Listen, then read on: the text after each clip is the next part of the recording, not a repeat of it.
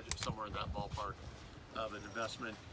They tore down an older building here that was not well received by some people.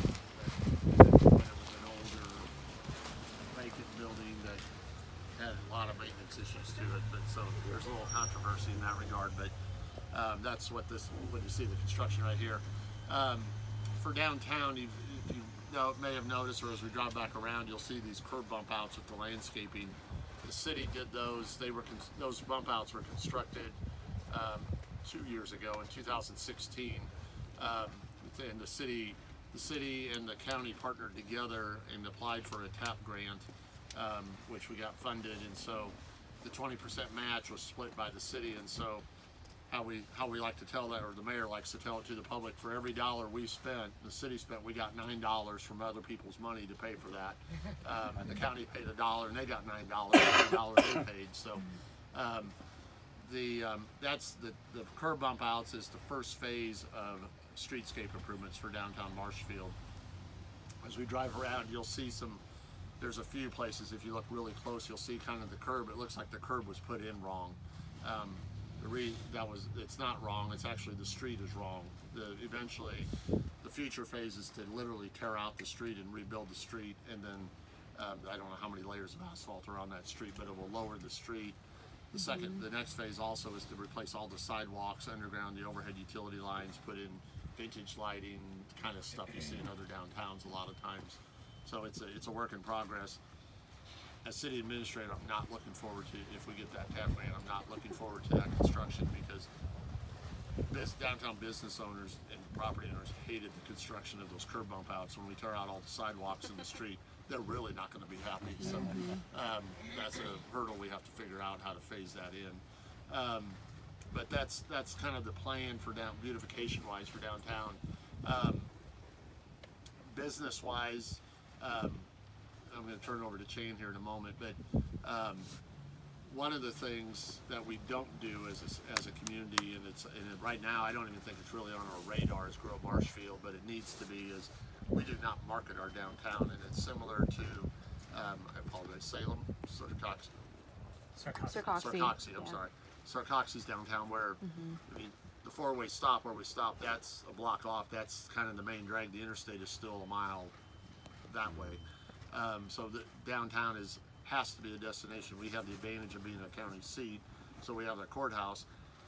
Daytime, as you can see, parking's at a premium. It looks like we got a great downtown.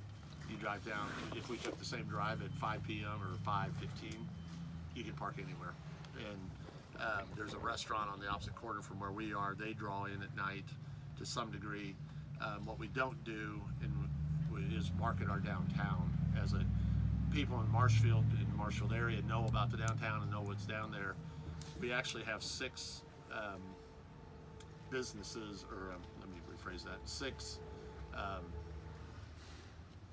drawing a blank on the right type of word, home interior, knick-knack, vintage, antique type stores, clothing stores, to a kids store, to just a women's clothing store. What's that? Boutiques, thank you. Little stores on the square. Well, 5 right now, a 6th one is about to open in a week. We do not market that outside of Marshfield, and my wife likes to do that, so I get to go along with her. And we go to other towns. We've been to downtown Crane, and we've been to downtown Buffalo, and we've been to other little downtowns, Willard, and other places. You know, on weekends we'll do. That's kind of one of our hobbies, so to speak. And 417 magazine did an article about 6 months ago on the little downtowns. We thought that was marketing. Because of that article, we took a day off and we went to those downtowns, just because of that, and because we like to do it. What Marshfield, and I was actually talking to one of the business owners last weekend about it, is we've got to market out to Springfield region on a regional basis, because we have 6 businesses on our square. We have another 3 that are within 3 blocks of our square that are the same type. From my experience, 9 businesses, that would draw people to downtown on a Saturday, and that's free money. That's money that doesn't otherwise get spent. Whether they're buying something in those stores or they stop to buy a drink or get food or whatever, that's free money. And so we've got to do a better job of marketing our downtown. John, do you have a downtown association or a merchants association? We do not. Interesting you asked that. Is we're updating our comprehensive plan right now. What we're calling our growth plan, because planning has kind of a negative to some people in the community, is not a positive term. So we call it a growth plan because Marshfield's growing and we have an interchange and there's momentum. Grow Marshfield as people support, so we're kind of playing off semantics. But that growth plan has an element for our downtown, and that's one of the things to come out has been identified. It'll be done by the end of this year, but our hope from a city standpoint, my standpoint, is I'm hoping that will be a implementation step. We've talked with the Missouri Main Street Connection. We've gone to their first class. You have to go to get a grant. I'm drawing a blank on the first phase of that, but we have to have it grassroots.